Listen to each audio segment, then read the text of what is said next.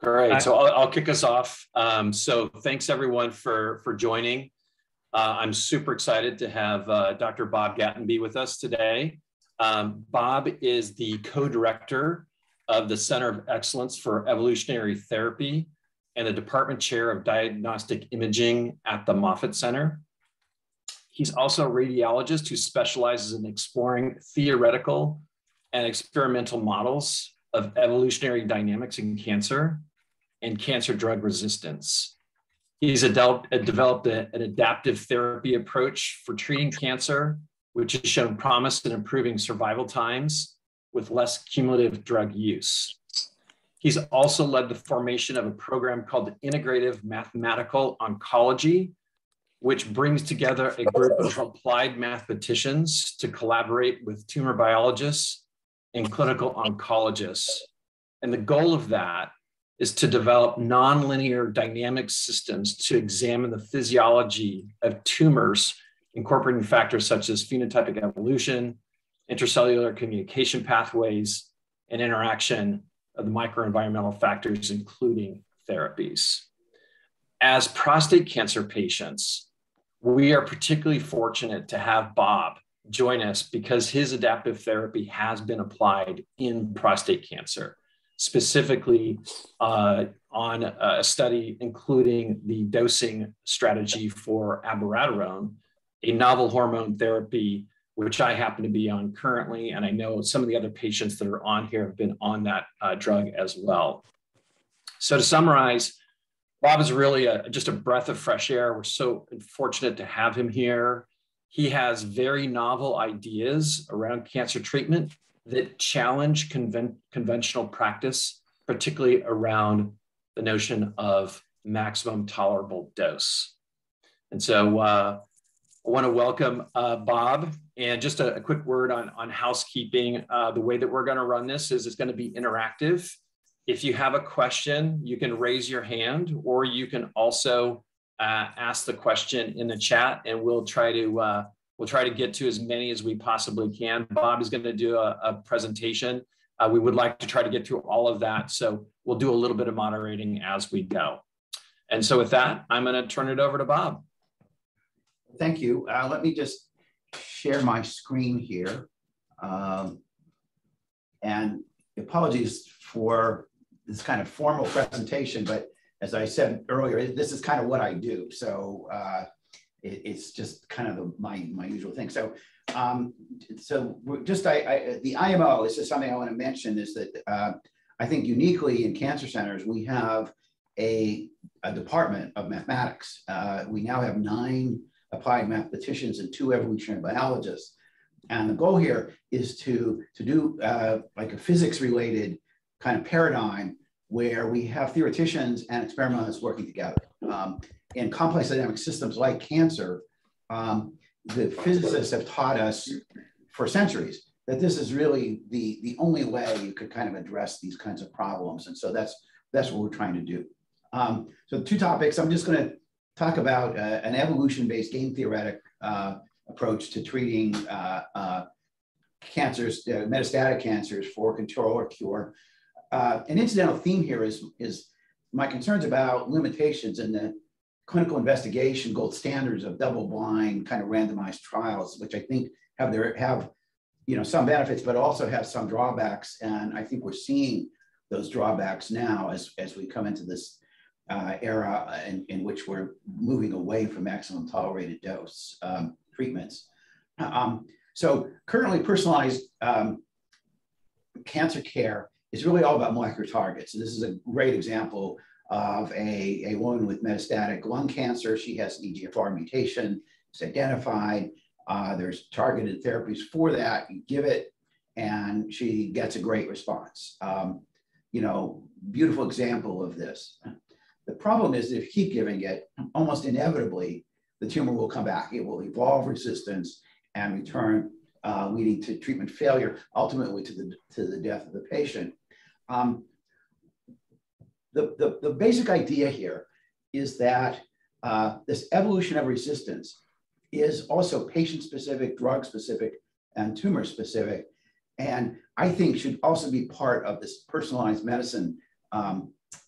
initiative that's kind of going around, the world. The general principle here is that by applying cytotoxic drugs, that the selection for resistance is inevitable. The cancer cells will access the human genome and will find ways to get around it. But it's the proliferation of that population, that a small population of resistant cells is meaningless. It becomes meaningful only when it proliferates sufficiently to become a clinically evident cancer. Now, one cc of tumor usually is about 1 billion cancer cells. So this requires a considerable amount of proliferation, and those are dynamic subject to Darwinian forces, and that's where we really want to try to focus. So one of the approaches you can do is a game theoretic model, and that is treat cancer treatment as a game. The oncologist is playing against the tumor. The oncologist plays the game by applying a therapy, and the tumor plays a game by applying an adaptive strategy. When you look at this as a game theoretic, the oncologist actually has 2 enormous advantages. One is that he or she plays first. In other words, the cancer cannot begin to evolve a resistance until the oncologist has placed a therapy down. And this is called the Stackelberg game, and it's the equivalent of playing white pieces in chess. So the oncologist always leads the game. The second and probably more important one is that the oncologist is sentient and can play dynamically. It can anticipate the future, can change therapies on the fly, depending on the evolutionary dynamics that are going on in the tumor. Cancers, any evolving population, can never anticipate the future. It can never adapt to an environment that it's not seen before. But the problem is that the dogma in cancer for the last 50 years has been that treatment is applied continuously at maximum tolerated dose until progression. That's kind of the standard approach. But in doing that, you'll notice that the oncologist loses both advantages. Because the oncologist simply plays the same move over and over again, applies the same therapy again and again, the cancer cells do not have to change their adaptive strategies. They can just keep adapting to that. The other thing is that because the therapy is changed only when the cancer is observed to grow, you're ceding control of the game to the cancer. The cancer is leading the game, the oncologist is following. And so part of what we're trying to do here is to use these advantages in a dynamic way by understanding the underlying evolution. So if we just kind of restate that game in an evolutionary point of view, let's start with a mixed population of cells that most of them are sensitive, but a few are resistant. You can give maximum tolerated dose, you get a great response. The tumor sort of shrinks away, but what you leave behind, almost inevitably, is a small population of cells that are resistant. Now you can keep treating, give the same treatment over and over again, but you're treating resistant cells. You're having no effect. So even though the tumor may be not visible, you may not be seeing this growth because it's below the resolution, it is in fact growing. And this sort of conviction that oncologists have that the tumor is under control with this therapy is really an illusion. And so eventually you get proliferation sufficient that you can see it with tumor progression. Now this is a very well-known evolution dynamic. It's called competitive release. It even has a name. What's happening is that by using this approach, you're maximally killing off the cells that are sensitive, leaving behind the cells that are resistant, and eliminating all of their potential competitors. So to them, now they're only competing against each other. And that's bad for the patient because that means that these guys are slowly getting better and better at what they do. An alternative approach, and this is just one of many, but this is what's called adaptive therapy, is to deliberately pull your punches. You can apply treatment, but you specifically want to keep intact a sufficient population of sensitive cells. So you really treat only enough to sort of knock the tumor back a little bit. And then you stop treatment. You pull it away. And the tumor will regrow. But since you're not applying selection for resistance, and because in general, the sensitive cells, which do not have the burden of the resistance mechanisms that the resistant cells have, they have a fitness advantage. And so when the tumor grows back, you essentially recapitulate the initial population, meaning that you still have a large number of sensitive cells, and you simply treat again. You just keep, so this adaptive therapy is simply cycling, the minimum necessary therapy to keep the cells in check. And so the goal here is to use the sensitive cells that you can control to control the resistant cells that you cannot control. And so this is kind of the basic idea. There is mathematically, this is the idea here, is to use the cycling. I cannot hear. Use the cycling of the sensitive cells as a forcing function. Okay, this is not a passive approach. You're driving them, forward and backwards. And the idea is to use that those oscillating dynamics to create a near steady state. The first attempt to look at this, that we did preclinical experiments, but then the first group that we looked at for this was abiraterone therapy in men with metastatic castrate-resistant prostate cancer. The way this works is that most of the cells in a typical prostate cancer at the beginning require exogenous androgen produced by the body. When you start to knock those down with the initial therapy, androgen deprivation therapy, some of the tumor cells begin to make their own testosterone. And that then, and so they can proliferate and become resistant. Abiraterone blocks that enzyme so that they are no longer making testosterone. So this is typically a second-line therapy. Time to radiographic progression typically is in the range of 8 to 16 months, depending on pretreatment. So we established basically a mathematical model for this, and this is the details are not necessarily important, but just to give you some idea. Although you could look at this in a variety of ways. Here we just used a very simple model. We have a population of cells. These are the T+ cells that require exogenous testosterone. TP cells, these are the cells that make testosterone, and these are the ones sensitive to abiraterone.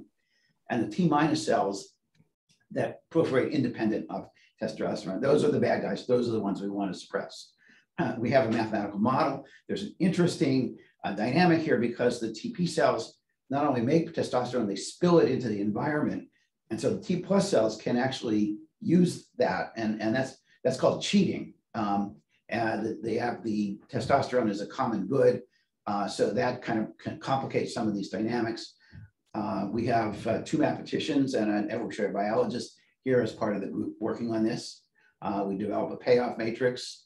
Jinsong Zhang is the very brave oncologist who brought this into clinical practice, and it was a very simple protocol. We just basically said that you give abiraterone if the patient responds. When the PSA gets to 50% of the pretreatment value, you stop.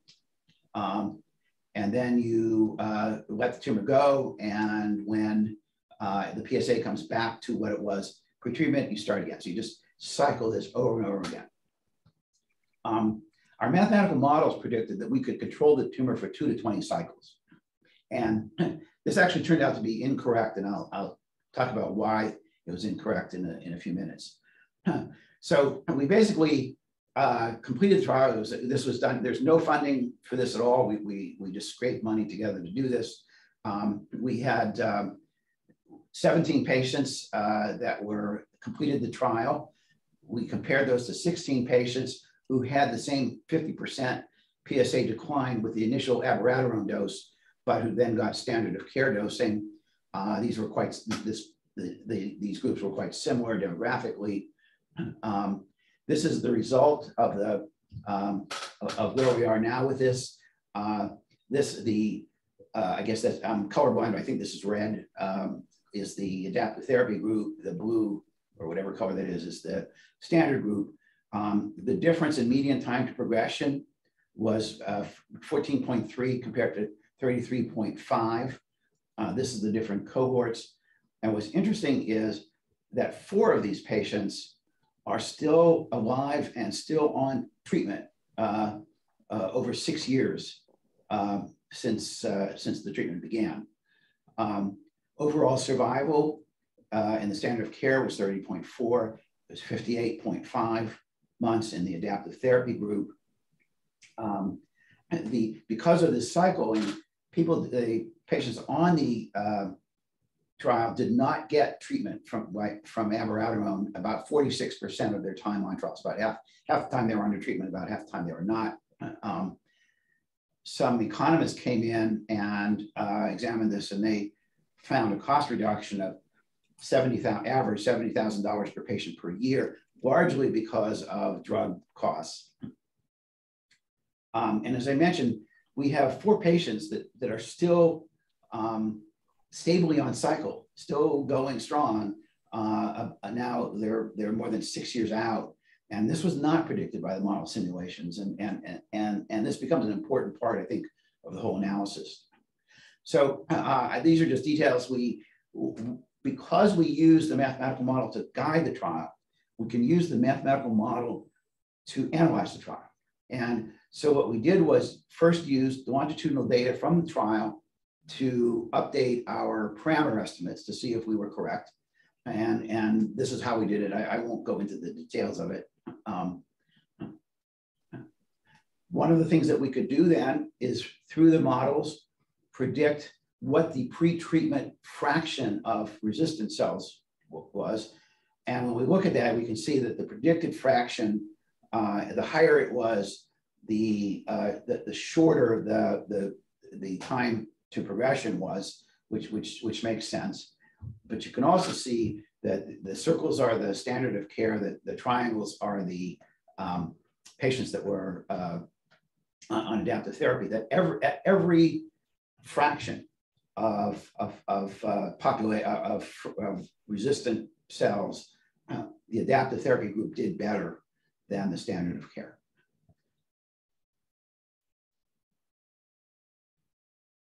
And this is just an example of this. This is 2 patients that had roughly the same fraction of resistant cells estimated by the models. And you can see that this person started treatment here and progressed after 220 days. This person went through multiple cycles before progressing at 1,400 days. So this is kind of an example of how this was different between the 2. This turned out to be an error that we made. So if you're using the sensitive cells and their fitness advantage to suppress the proliferation of the resistant cells, the critical factor is the difference in their relative fitness in the absence of treatment. The greater that difference is, the greater the suppression of the resistant cells by the sensitive cells. Our pre-treatment estimate was that this would be 2. What we found in looking at the data, though, is that the number is closer to 7. It's about a 3-fold increase. So now I'm going to go all nerd on you here for a minute, because this turns out to have clinical consequences. And I can show that here. If you look mostly at the lower left corner, this is assuming a ratio of 3, so closer to what we assumed originally. And this is what we thought would happen. So whenever you see a decline, you treat the tumor, you see a decline in the sensitive population. When that happens, you'll see an increase in the resistant population. When you then stop therapy and let the sensitive cells go back, what we predict is that this would plateau. So you would suppress it so that it stayed stable. So what we thought would happen with each cycle was that it would go up, plateau, up, plateau, up, plateau. And because of that steady increase, that was why we had an absolute ceiling on how many cycles he could go, no more than 20, according to the model. Here's the difference. If you have if this ratio is higher, then the fitness benefit of the sensitive cells is greater than expected. And so instead of this up and plateau, is that whenever the sensitive cells would go up, the resistant cells would go down. And what we found was that if we could hit this right, if we stuck to the protocol exactly, we would actually reduce the resistant population somewhere near extinction, somewhere near zero. So do we see that? And so we went back and looked at the 4 patients that were still cycling. And what we found, and again, just look at this bottom line, what we found was that the math, so what we can do, just to explain this, now that we have an updated model, we can apply it to every patient on the trial. And we can see, the model can tell us what happened leading to the outcome that's observed. So instead of just looking at cohorts, which is kind of the standard way clinical trials are run, statistical differences between A and B, what we want to understand is why A was better than B. What was it that was successful? And I think more importantly, how could we have done it better? What did we do right, but what did we do wrong? In this case, what the math models show is that this patient who's still being treated, in the very beginning, we hit these cycles perfectly, knocked the population down to something close to zero. And what's interesting is in these cycles, which are not as perfect as these guys, these are not optimal really, because we didn't go up as high as we should have. We didn't get a blip, nothing happened, suggesting that this population of resistant cells is really very small and possibly zero. So I should point out that we actually have looked now at circulating DNA in these 4 patients, have not been able to detect any markers of resistance. So why do we fail? Again, this is to me, this is as important as understanding what we do right. And why did 13 of the 17 patients that we treated with adaptive therapy progress? And it turned out we made an error. What we did was, what the protocol said was that at 50% drop of the PSA from pre-treatment value, you stop therapy. The protocol, however, was written so that had to be confirmed by radiographic study.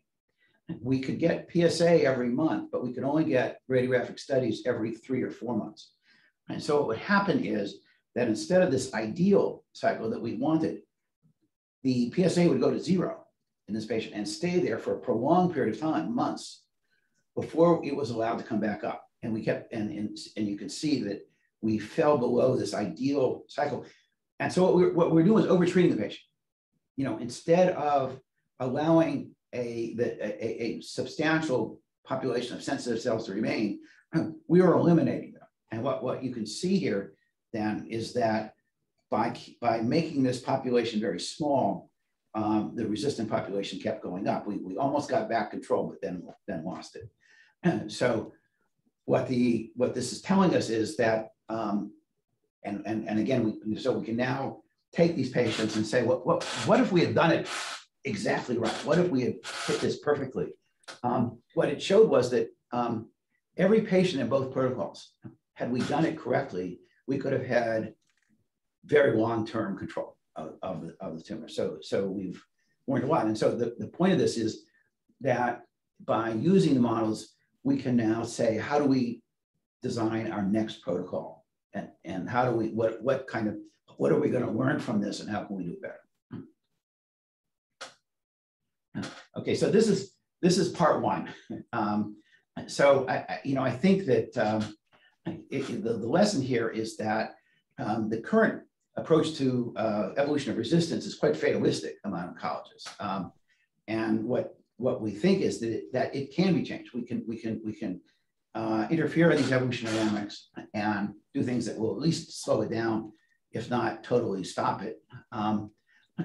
I think that the value of the classic, randomized double-blind trials is inversely proportional to our understanding. If you treat intratumoral evolutionary dynamics as a black box, and if you just don't try to investigate it, it's always going to be unknown. And so I think that the problem is that you get these results from these trials and you don't know what to do. And so what we keep doing is adding new drugs to the mix without really understanding the dynamics that led to the results in the first place. So I think that I would suggest that by integrating these evolution-based mathematical models into trial design, you can get more information from smaller trials. You can critique your trial and so go to an improved trial in follow-up studies. Okay, so I'm going to now, if you will bear with me for a minute, descend into pure speculation.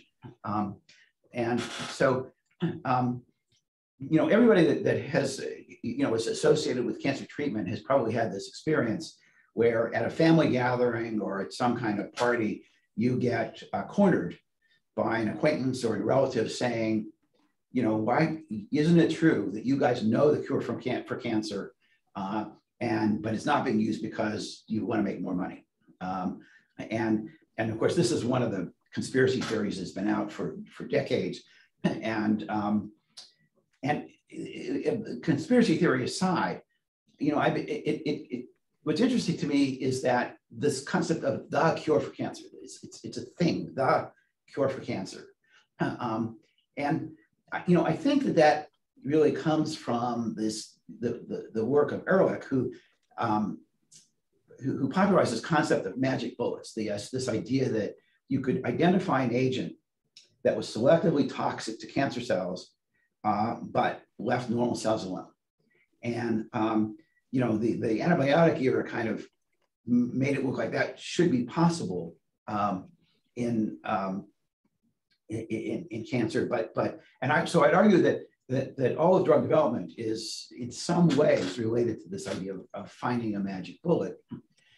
And personally, I thought that this was not possible. The idea of a magic bullet seems highly improbable to me because of the size and the phenotypic diversity and spatial dispersion of cancers. Those to me seem like insurmountable burdens. But I was persuaded otherwise, or at least that we should be looking at other things by primarily Damon Reed, who is a pediatric oncologist who treats teenagers with metastatic rhabdomyosarcoma and other sarcomas. In the metastatic setting, these kids usually die. So we talked about adaptive therapy. I think they would actually be very good candidates for adaptive therapy because they typically respond very well to initial therapy. But in talking to other pediatric oncologists, they said, that's nice, but not good enough. We're about curing things. You got to go back and find a cure. And so this is kind of the group of people that have been involved in this multidisciplinary idea. So going back to the drawing board, let's start with the idea that cancer cure is like an extinction. It's an extinction of a large, diverse, spatially dispersed, and asexually reproducing clade. Whenever we think about extinction, we always go to dinosaurs.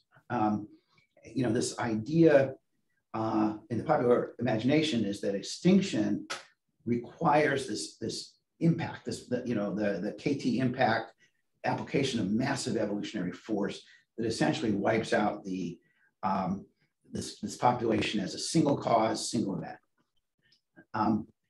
The problem with that approach, and arguably that's kind of what we try to do with the maximum tolerated dose, continuously, is that it's indiscriminate. The KT impact also destroyed 60% of the other land animal species.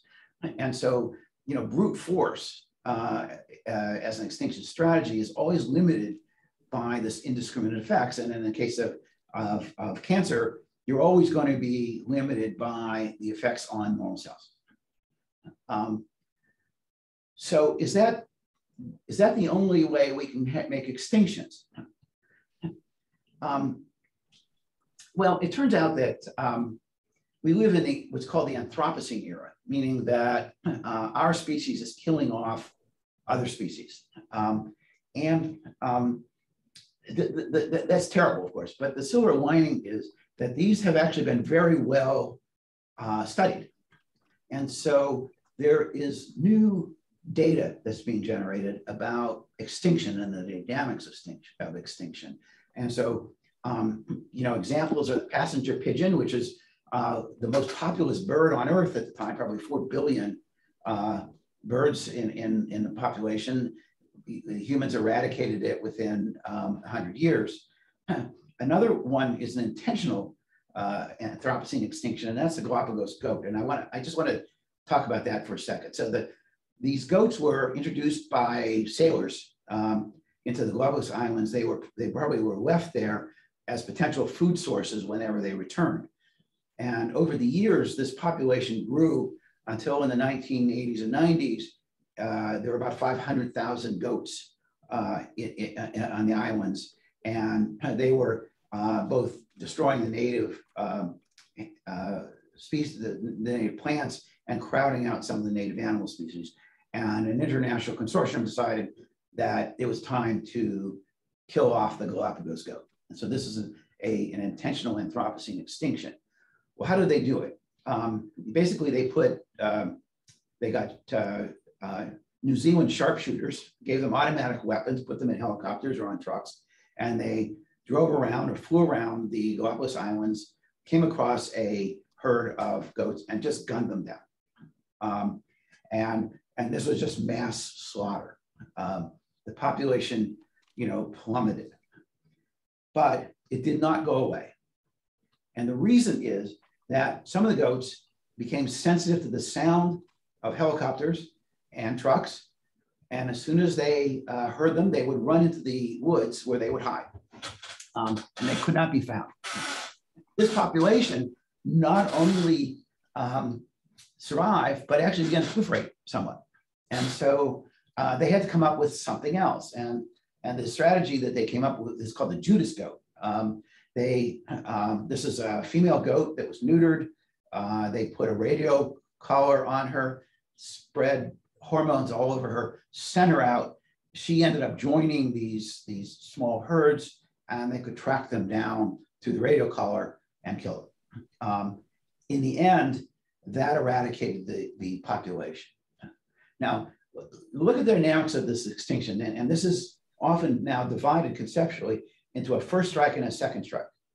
The first strike involved a reduction, a massive reduction in the population, but it also selected for certain resistance populations. And you could keep applying the first strike all you want. This group was resistant, and you were going to get no further advantage. The second strike required a different strategy than the first strike. It required a strategy that would never have been effective as a first strike, because this is really very targeted and small. But the point here is that Anthropocene extinction are not a single cause, single event, dinosaur eradication. It's a multi-cause, multi-event process. And you'll notice that none of the treatments that are applied here by itself could cause extinction. It's the strategic sequence of these. And so can we think about this in terms of cure? So, and this is just an example of, this is a breast cancer pre and post neoadjuvant therapy. So this is the biopsy before treatment on the left. On the right is the surgical specimen. And you'll notice that this is, we start with this large continuous population, and you'll see that what's left behind, the survivors, are just these small islands of tumor cells. Again, very, very analogous to the the Galapagos goat. So when we think about how can we deal with these small populations? What we know is that large populations and small populations of the same species are entirely different. They respond differently to perturbations. The reason is that small populations are sensitive to stochastic events. Small changes in birth rate or death rate can cause a population to go extinct, whereas that would never happen with a large population. And remember now that the extinction here is an absorbing boundary. Once this population, goes to some threshold, it's gone and it cannot come back. The other thing is allele effects, that large populations typically have a fitness advantage over small populations for a number of reasons. And allele effects have been well recognized in cancers. But the combination, what's seen in these small populations is now characterized by the evolutionary biologists as the extinction vortex. And what that means is that every time you knock the population down a little bit, it becomes more vulnerable to extinction, because the smaller the population is, the more these stochastic events and allele effects have an effect. And so this idea is that, although we talked about a second strike in the case of the Galapagos Islands, that here a second strike is really a series of small perturbations being applied to the small population with the goal of continuously sending it down this extinction vortex. And these become self-reinforcing and therefore can be used strategically to essentially eliminate the population. So we've modeled this, and you can see that on the top row here is a typical U-shaped response. You give treatment, get a great response, stays stable for a while, comes back up. Now, suppose you, and we do now say, let's add another treatment to that. So now we do two treatments. How do we do it typically?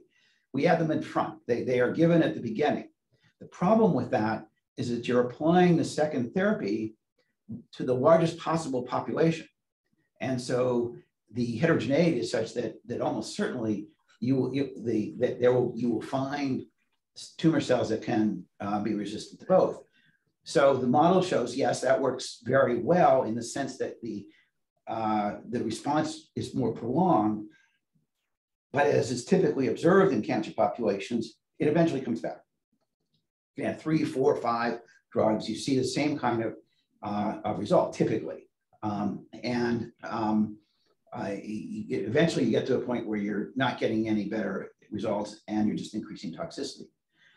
But now take the same drug, and instead of giving it at the beginning, give it when you've got the tumor on the ropes. The population is in decline. It is badly damaged by initial therapy. These guys are now vulnerable to extinction. And when you give it during this period of decline and toward it, the lowest level of the population, what you can see is that here, that second perturbation can cause extinction. Not always, I mean, and it's obviously more complicated than that. But again, the idea is that we need to be thinking about giving cancer therapy in ways that are strategic and are exploiting the vulnerability of small populations to extinction. So there's been a couple of papers that we've published on this. The pediatric oncologists, by the way, embrace this almost immediately because they know it. This is basically the strategy that's been empirically derived to cure kids with leukemia. They start with an induction therapy. What they've learned historically is that although at the end of induction therapy, you can frequently not find cancer cells in the blood or in the bone marrow, but historically they know it always comes back. And so rather than waiting for the tumor to come back, which is what adult oncologists typically do, they begin treating immediately. So after the induction treatment, they then do consolidation. This is the second strike now. Now they're applying a sequence of different drugs subsequently, and this is a curative. The curative outcome is common now. So lacking magic bullets, and maybe we'll get magic bullets. That would be very nice if we could.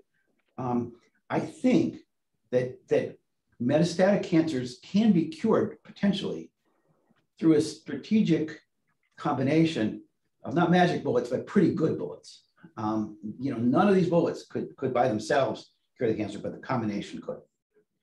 And so if we, the kind of point here is that we need to hit cancers when they're down. One of my colleagues likes to say we use the boxing rules now. So you get you knock a tumor down, and what do? You just stand back and wait for it to come back. And so this is what we do. This is prostate cancer therapy. You start with androgen deprivation therapy. Here you get this kind of U-shaped response.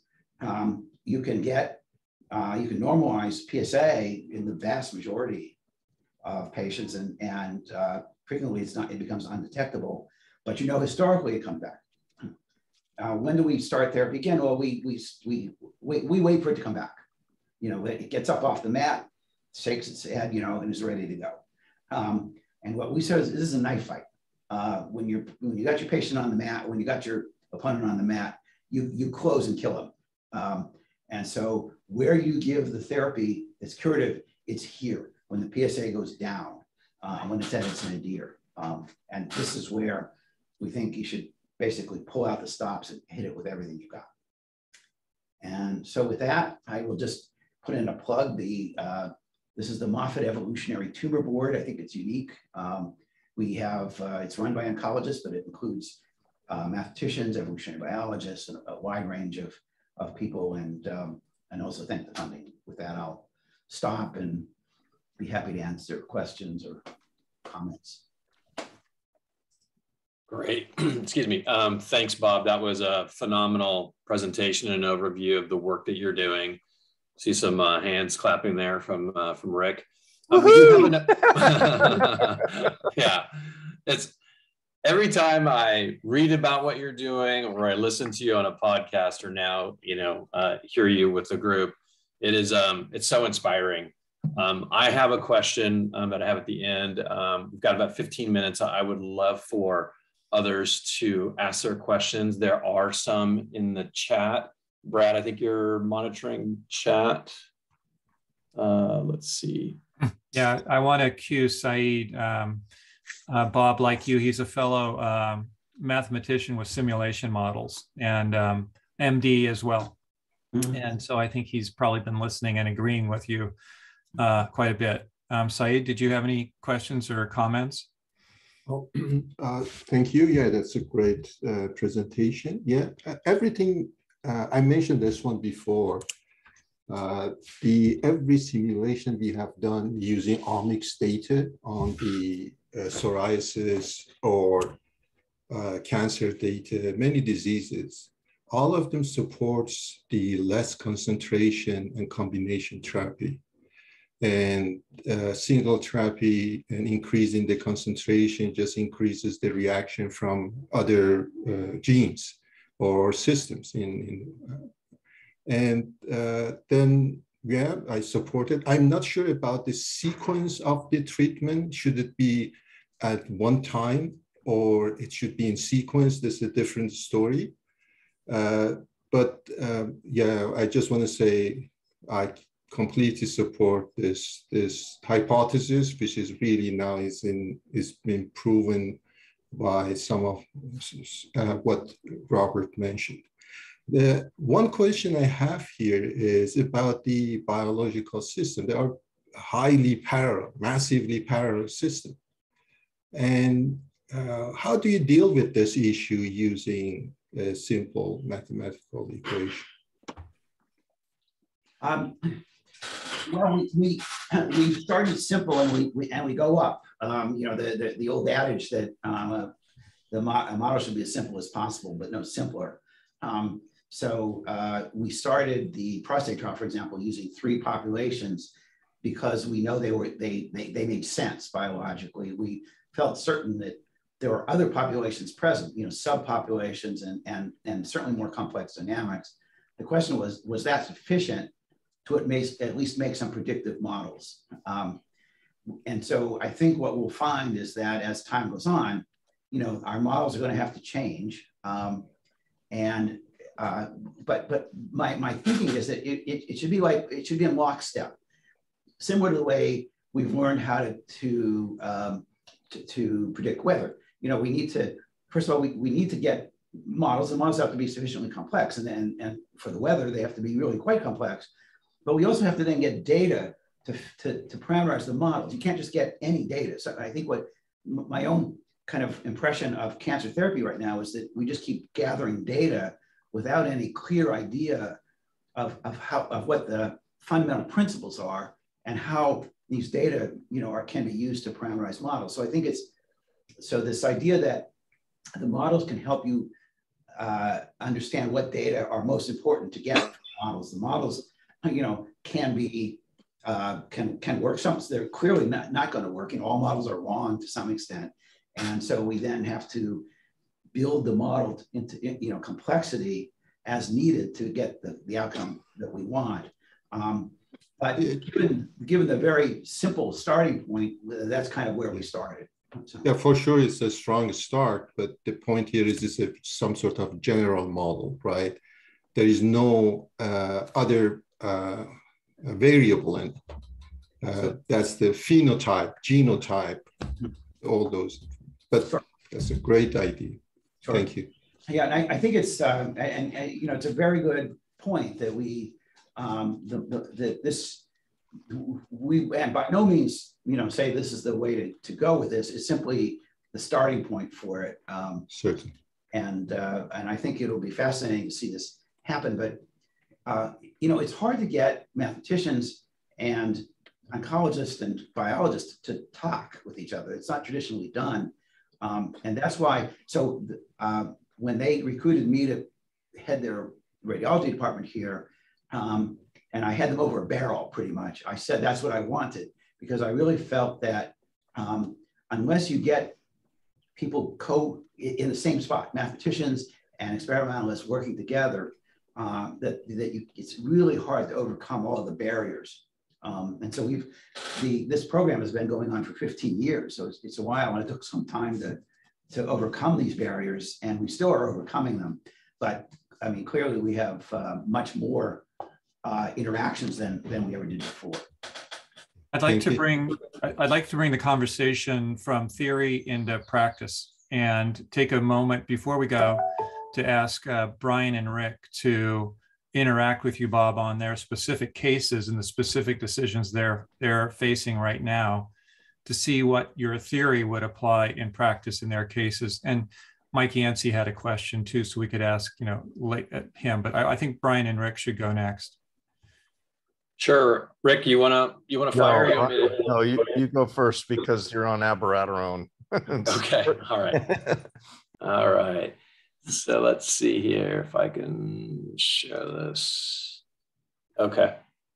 Bob, I know that hopefully you've seen this. I think I shared this with you earlier.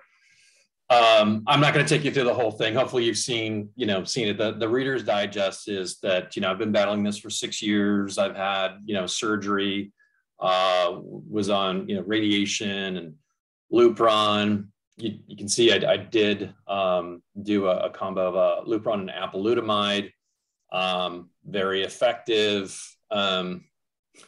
Did not use adaptive therapy. I beat it to death. And then I decided to take a complete holiday from everything. This is point number 5 here. As soon as I did that, saw my PSA jump up significantly. I went from no evidence of disease to 6 lesions in my peritoneum in August of 2020. Had surgery, didn't get it all just because of margins, etc. Then I started a combination of chemo plus Pembro, which was probably questionable. The chemo was probably fine, but in any event, I did see a decline in my PSA from about 1.2 all the way down here to about 0.23 or so. And then I saw it begin to rise, and I had 3 lesions in 2020. I've been on abiraterone, since November of 2021. Sorry, that should be 2021.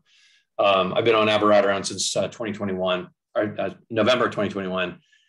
I have seen a decline. So if I look at your model, I started at 0.91, got all the way down to about 0.45. Now I just jumped a little bit to 0.49. You know, first off, is it too late to even consider using adaptive therapy? Could I, work with you and my oncologist to enable that? And if not, there's going to be another therapy for me around the corner. It could be one, or it could be several. It could be a combination.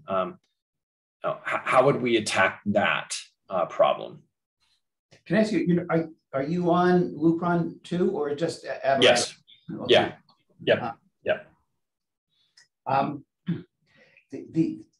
Looking at the graph, I would say I would not take abiraterone away right now, because the problem is that if you kill off too many of the resistant sensitive cells, you don't and try to do this, it will not be as effective or effective at all. And so the fact that you've plateaued makes me think that's probably not going to be an effective approach. On the other hand, you have very low volume disease. I think, we probably have time. So for example, this is where the lutetium PSMA might be a treatment option with, again, having low volume disease. I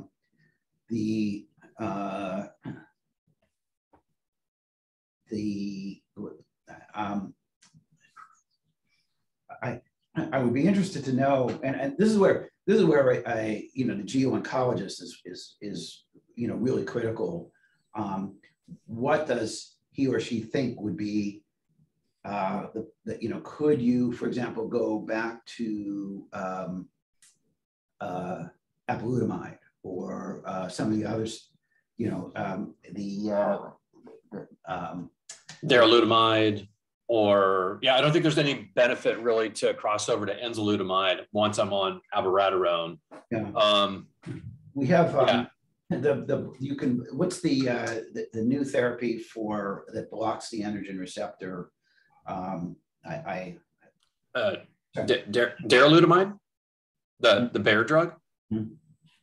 I don't remember, but so the question, first of all, in this sort of mix of hormone-related therapies, what are the options to continue therapy right now? And this is you've got such a mix that in the past that I would really first ask the oncologist to take their best shot at what they think would be the best approach.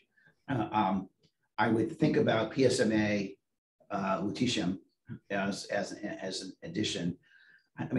Given the small volume, I think you could try extinction treatments. A sequence of hits that would be with the goal of just keep pushing it down. This extinction ladder. Now, just as an aside, one of the problems is that we don't know whether treatments currently are approved based on their monotherapy effects in the cancer. But these are big cancers.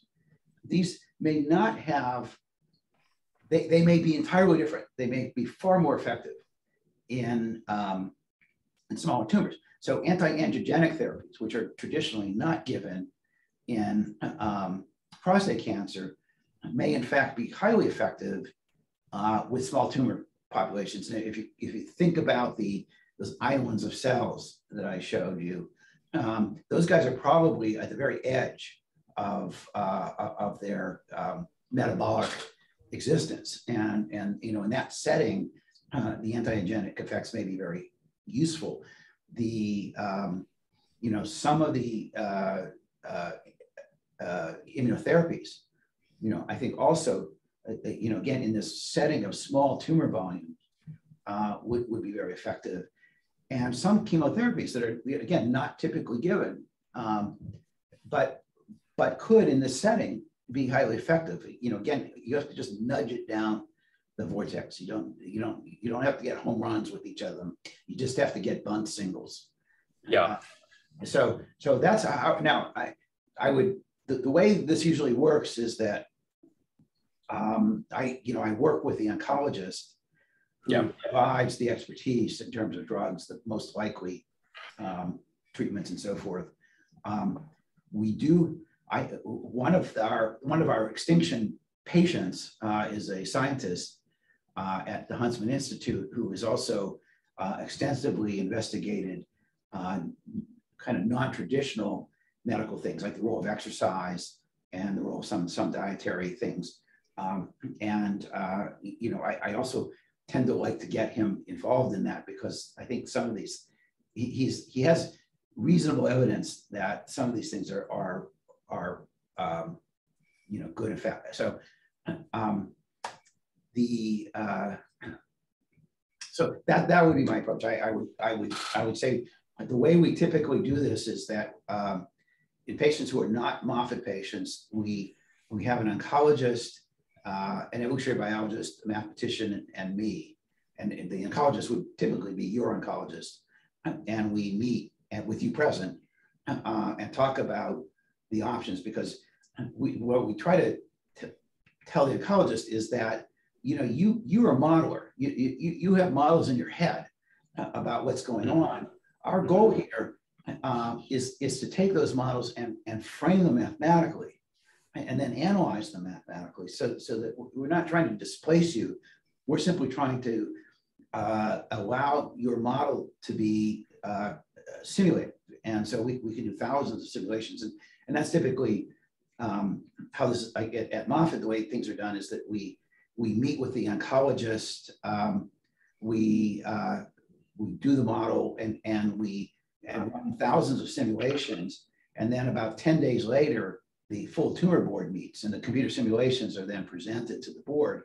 And it's part of their deliberations. It's not they don't follow those. They obviously there's clinical intuition. There's all sorts of, clinical, issues that have to be dealt with. Some things are just not practical. And out of that comes a decision. And the decision is basically made by the oncologist and the patient. But we try to, so our goal here is to be informative and to do the best we can to simulate what we think will happen given various treatment options and what we think is the best thing, again, and ultimately it's decided by the patient and the oncologist with all other factors involved. And so, for example, sometimes we think, this is the therapy you should try, but the insurance companies won't pay for it. So in that setting, then we have to make some kind of compromise. And so everything has been about that. So for example, when we started our trial, we wanted them to get the PSA every 2 weeks.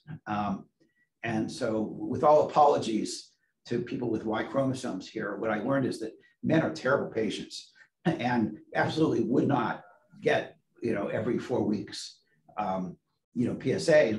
Women will get it every week if you want it, but men will not. So those are the things I take mine daily.